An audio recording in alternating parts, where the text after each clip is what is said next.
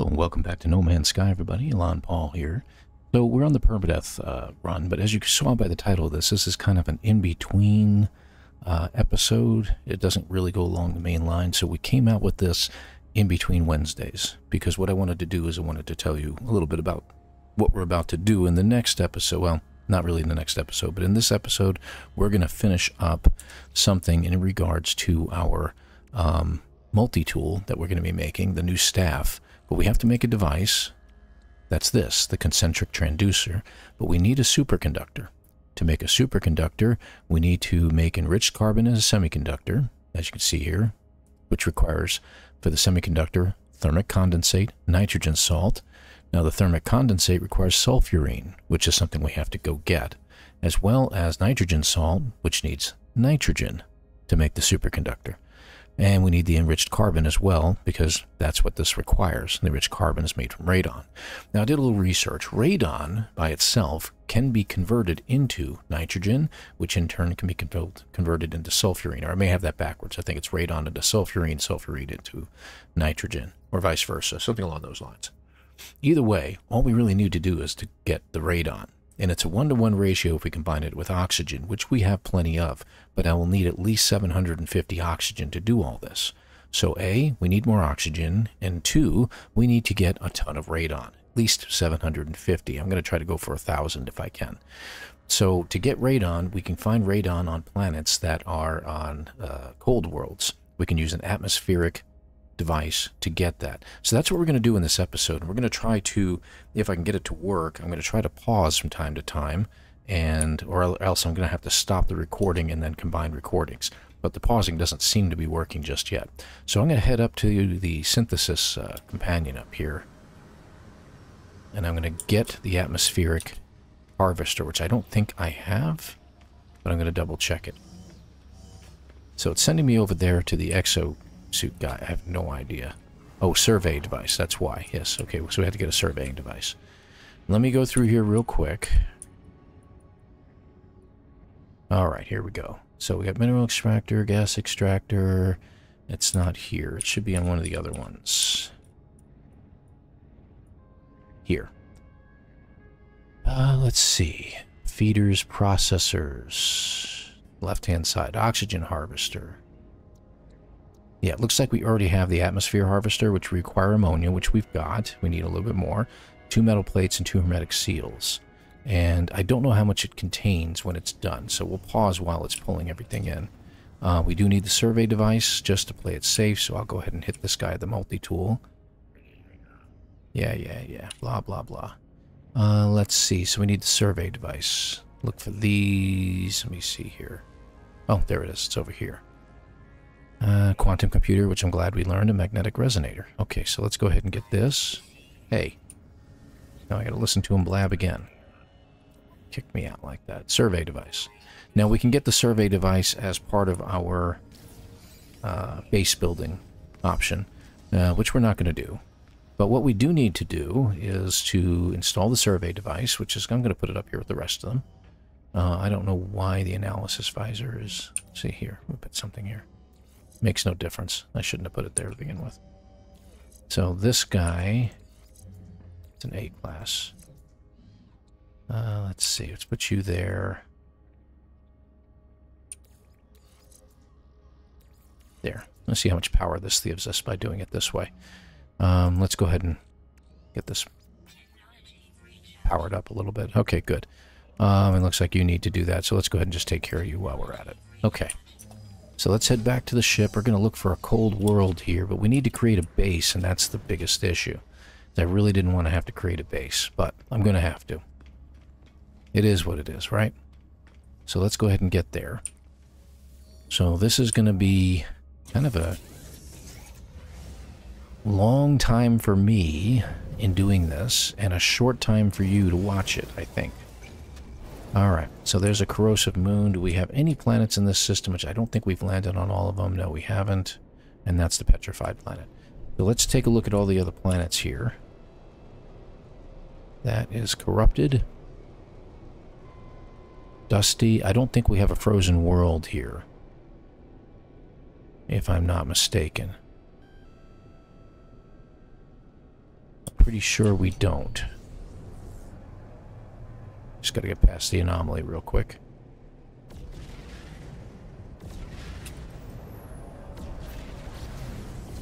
Let's get out of the reach of everybody. There's another world right here, but I can't see it. I don't remember what it is, but I'm pretty sure it's not frozen.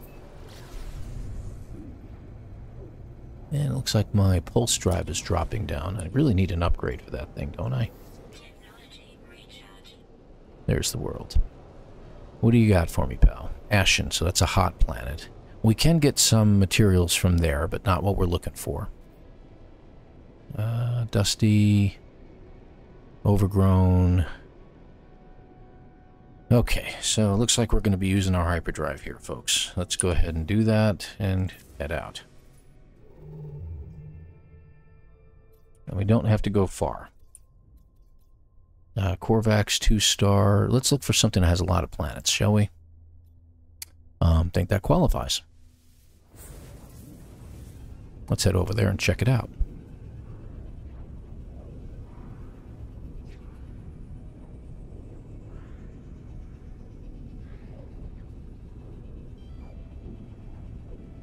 Alright. Hope everybody's doing well. Again, like I said, this is kind of an oddball episode because it comes out shortly after the Wednesday episode. So, you know, kind of an odd thing. Hey, what do you know? First contact. Not a surprise, but yet it is. Iridescent, activated copper, so this is kind of... Oh, dissidence. Go figure. Okay, we may look for a ship there later, but I'll do that on my own. What do we got here? Unknown is... Overgrown. Oh, I need a cold world. Neither one of those are cold. I'm going to check them anyway, but just so we know what they are. Paradise Planet, what do you know? Welcome to the Eisentum system. Gamma root, so that's high energy. That is tiny, which means it's really far away. Watch it be the one I'm looking for. Stellar corruption. Nope. Definitely not it. And there's a planet right at the edge over here. I'm going to have to get out of the way of this one. Because the other one will just simply get in the way of me being able to see it.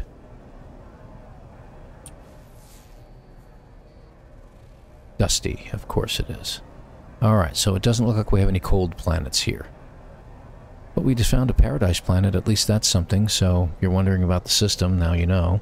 It's all red, so I don't know. It may not be that great of a system to go check out. But there's dissonance here. So what I may do, I'm going to try my best to see if I can get my pause to work here. Hang on just a second, and we'll see what happens.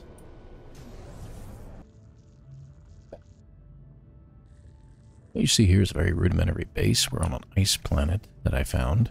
I happen to be near a transmission tower. I used the landing pad for it, and there happened to be a nice oxygen field over here that I was able to pick up a bunch of oxygen as well. So, kind of a lot of benefits to being in this planet, in this system. And here's my atmosphere harvesters, and of course, as predicted, it's pulling in radon. So it's fully charged up, and it's going to pull in a full stack of radon. That's why I have 3 units here. I've started the other 2 units. We're moving right along.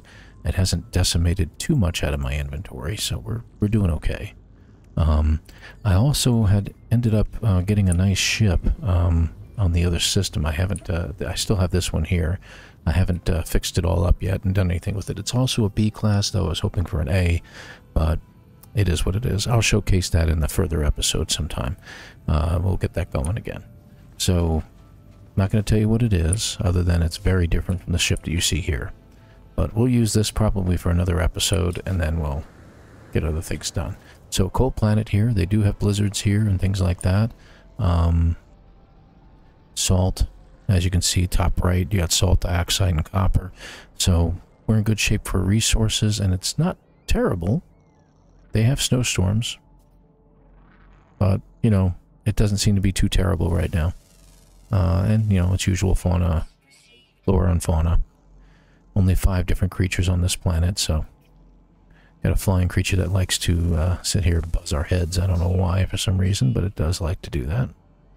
But that's pretty much it. I did pick up all the creatures on one planet recently, so that was good. We do need to get more creatures, of course, and we'll work on that later. So there we go. As you can see, got 3 of the 5. 2 more on the ground. At some point, I'll go ahead and get those, get a little extra boost. So yeah, that's pretty much it. It took me quite a while to get what I got, so it is what it is at this point. Oh, there was one little guy there. Alright, so we have one more land-based creature floating around here someplace that I can get in order to get my extra nanite boost, which would be kind of nice. Oh, there he is. And enjoys the hunt. How much does he enjoy the hunt? Let's find out. There, just want to get rid of that plant before it attacked me. Apparently doesn't like to hunt me, so we're good. Okay, excellent. So I'm going to take my character inside while we wait for these to get moving. As you can see, this one was already at 15 when we jumped in there. It's at 24 right now. Shouldn't take long for me to get them. And then we'll come back as we are able to produce things. You know, I'll go ahead and disassemble those and see if I can get the components out of them. And once I get the components, I'll build a medium refiner in here so that way we can combine units and start developing the pieces we need to get things going. Alright, we'll see you in a few moments. So as you can see, it looks like we are at 189, almost 190 on the first capsule here. I'm going to go ahead and pull these out to start with. We've got 40 to go on this, so I'm just going to go ahead and pull this out. I'm going to do the same thing to these two. We're going to get things going here so we can show you what's going on. It's 2, and that's the third one. Okay, so they're almost finished. So that gives me, as you can see, a ton of radon. So I need to recharge my... There.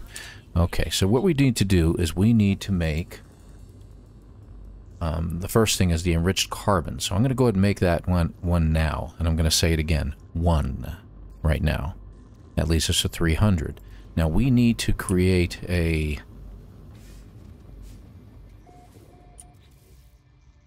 Where'd it go? A refiner, but I don't have the medium. So we have the large one. That's just a portable refiner, pardon me. It's going to be over here. My bad. Large refiner. There we go. Which requires 5 microprocessors to make. So let me see what we can do about that. I think we can do it. I think we have the materials. Yeah, we do. There we go.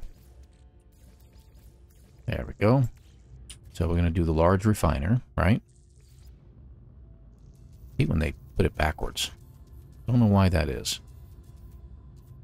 There we go. And we're going to open that sucker up, and we're going to drop in the radon.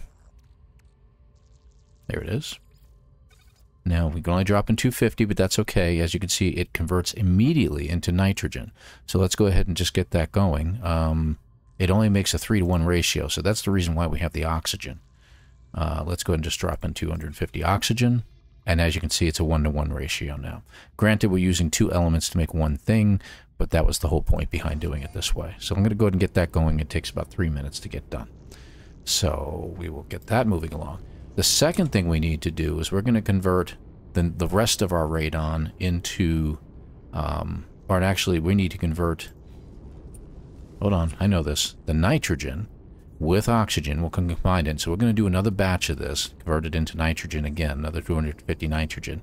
Combined with oxygen, it will give us the last element that we needed. Hold on, I know this. Wait a second. Thermic condensate, which is over here. Sulfurine, right. So that's what we're going to get our sulfurine from nitrogen and oxygen. So we'll go ahead and make that here in just a couple minutes. Stay tuned. We'll be right back. So we've just about completed our last section here. We got sulfurine now. So let's take a look at our inventory. So you'll notice we now have sulfurine. We have oxygen, of course. There it is. Nitrogen and... where's my third element? I'm missing one here. Hold on. I know where it is.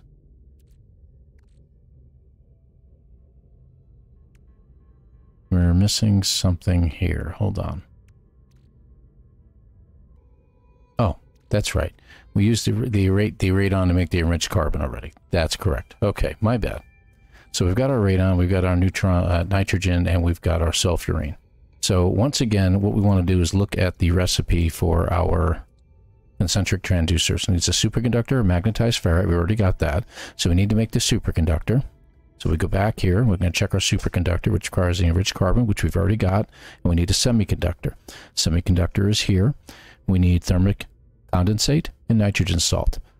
Now, to make the thermic condensate, we need, first of all, the nitrogen, which we just got, and the condensed carbon. So we're going to make that now. And we need the thermic condensate, which, where is that? Over here, which was the sulfurine and the condensed carbon. We got both of those. So now we have both of those. Now we're going to make our semiconductor. Yay. And guess what we get to build now? We have to make our superconductor. So we finally have that. Last but not least, we can now make our concentric transducer. So now we have all three parts, as you can see. So we've got it. So the next step in our thing here, now first of all, I'm going to go ahead and we can't actually remove this unit here, so I'm just going to leave it here for now. We'll come back to this base at another time, and we will, I got some ships flying over. Okay, we're going to come back to this base at another time, and I will go ahead and remove all those things. So let's take a quick jaunt up to the space station.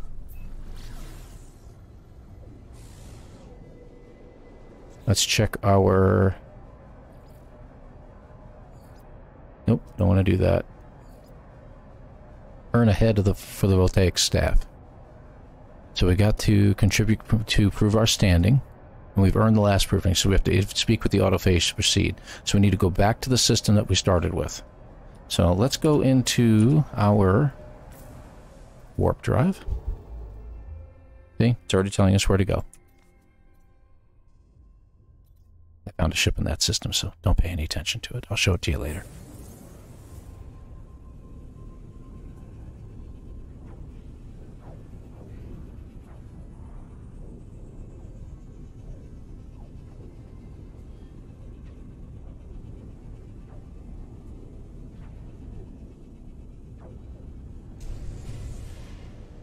Okay. And we're going to complete the staff now. There's our autophage. Let's line up with it. So in about 1 minute, we will have completed our staff.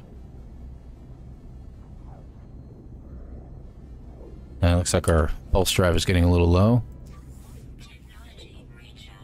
Hit it before it gets down below 20 there. How's our other charges doing? Anti-gravity's alright. Alright, good deal. Boy, there's a lot of garbage in my inventory, I tell you. I got some cleaning up to do, don't I?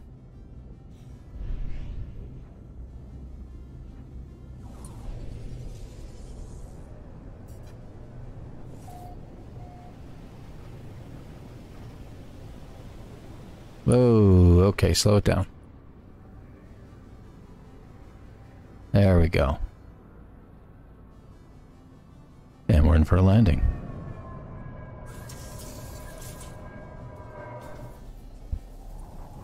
Scan. Yeah, oh, there it is. Okay, good. So we just need to talk to him first. Divergent construct. Masona watches me curiously. I have the impression that this final blueprint is especially precious, and that earning it signifies a milestone of sorts. We're going to ask about it. Disruptor, the last blueprint for the staff. Will require a terminal, the multi-tool. The blank nothing, like the constructions of something, own holy staff. Leave. The autophage takes great care to speak clearly, their effort palpable. They fill the communication gaps with gestures indicating that I will require a terminal to finalize the construction of my voltaic staff. Though these beings are obviously advanced, I have no sense of being prejudged or scorned. Each autophage has conducted an apparently unbiased assessment and chosen to grant another blueprint. Divergent construct, Masona, regards me with cautious approval as we say farewell. Okay, so here's the terminal. So we're going to do staff assembly. Head component, there's our transducer. Core component, the Atlantidium chamber, and finally the fiberglass grip as far as the pole component is concerned. There it is. Let's assemble it. And we get a nice, it's a C-class. I keep in mind, it's not that great, but we got a supercharged slot on it already. And we got some other things on here too, including the polyphonic core. So we're going to go ahead and grab this. And we're going to take it. We don't have to exchange anything. So we do have an A-class, of course, over here. We'll come back to that later. But we're going to go ahead and take the staff. And there we go. This is our new character with his new voltaic staff. Pretty cool. Pretty cool. And we've achieved the journey milestone. Diplomat, I met 550 aliens. Congratulations to me. So let's go back to him and finish out this particular quest. Staff, this is an important disruptor. I am to be here to see this. I am glad to be here to see this. A staff makes much something possible. May wish to upgrade it. Autophage pauses. Their battered, corroded face stares directly into mine. They speak slowly and with gravity. If something, say the something words. Disruptor, something, may, something, this staff will, something, that were something before. Ask him to repeat that. It's going to get clearer now. Looks uncomfortable. They make a strange rasping sound as though clearing their throat. Something me, disruptor. I do not wish to voice the something of that entity. If blanks say the correct words, something may also find the staff will open something that were closed before. Will open doors that were closed before, I guess? May know something may know the entity already. That one the Korvax something, probably worship. One more repetition. If you say the correct words, you may also find the staff will open doors that were hidden before, not closed, hidden before. You may know the entity already. That one the Korvax worship. Obviously the Atlas. Alright, so we have completed the mission, the audience with the autophage. Awesome. So let's take a look real quick. So we have completed almost all the missions except for the prayer, but it's asking us to visit the autophage synthesis terminal one last time.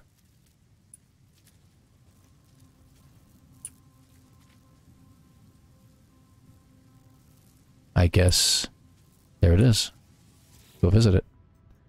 We exchanged void motes so we can get more stuff, as you can see, which we're not going to get it right now because we already have everything, but, you know, we can't afford anything else either. Warm up the autophage, complete prayers of the machine to proceed. So that is going to be our next thing. So, where'd it go? Prayers of the machine is what we're going to complete next. Search for computing units and observe their responses. Okay, so what we're going to do is we're going to hold off on doing any more of this particular thing. I just wanted to show you how we could complete the staff. So it looks like we got to head out that way to the Korvax simulation CPU. So we're going to go ahead and call it here. I am going to get a very fast screenshot. There we go. I think that looks pretty good right there, don't you? All right. So that should take care of it. Thank you all for watching. This was just, like I said, a very short video, about 15-20 minutes long, just to show you the assembly of the new staff. And we'll look for more staff weapons as we go in the future. But for now, we're going to go ahead and wrap this up. Thank you for watching. Please hit the like and subscribe, and we'll see you again next time. Take care, everybody. Gotta wave goodbye.